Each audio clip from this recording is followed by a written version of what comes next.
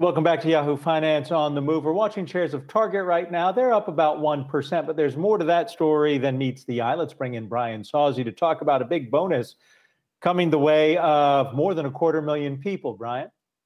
Yeah, Target opening up its checkbook again today, Adam, saying they're going to give $200 bonuses to 350,000 of their employees. This is the fourth time Target has stepped up here and given a bonus to its employees during the pandemic. And the bottom line is this is the cost of doing business for Target, Walmart, and Costco. And it's interesting to me, and it's also very much sad, that Costco has been raked over the coals by Wall Street analysts in recent weeks for continuing its $2 an hour pandemic pay. You have to keep employees happy, and especially in retail. These retail workers are being asked to do more than they ever have before. Not only stock shelves, you have to service employees in a new way, and you also have to pick goods off of shelves. In the case of Target, in many cases, ship that to online orders. You're doing more work. You're being worked to the ground. Give them $200. Let them enjoy their holiday season.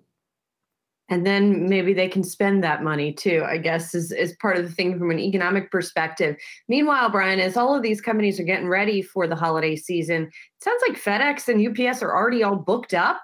How does that work in terms of them getting all the goods out to people who need them ahead of the holidays? I'm not surprised, Julie. A good story here in the Wall Street Journal over the weekend, looking how FedEx and UPS are, in fact, all booked up. And I'm not surprised. And that's why I encourage everyone to go out there and get your holiday shopping done early, because with the crush of online orders, the last thing FedEx and UPS wants is to get that crush of orders and people not get the holiday gifts. You go out there on Instagram and Twitter and you complain about UPS and FedEx. That's the last thing they want. And I'm sure Adam could speak to this even more.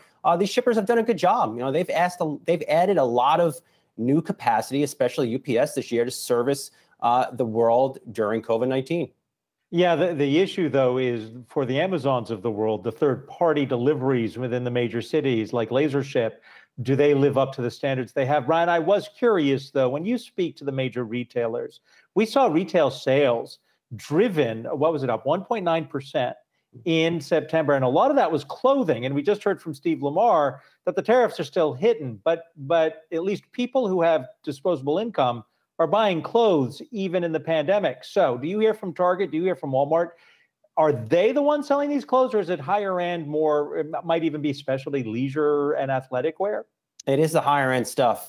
So Julie, that is the Lululemons of the world. It's also VF Corp. You know, I talked to VF Corp CEO on Friday afternoon after earnings, and he's saying, hey, you know what? We gained a lot more space on floors right now because so many other brands may not exist. They don't have the capital to get the goods on the floor. And a lot of these big name retailers like a Dick's Sporting Goods, like a Target, they're only giving floor space to the top brand. And if you're not in the top brands, good luck driving sales this holiday season.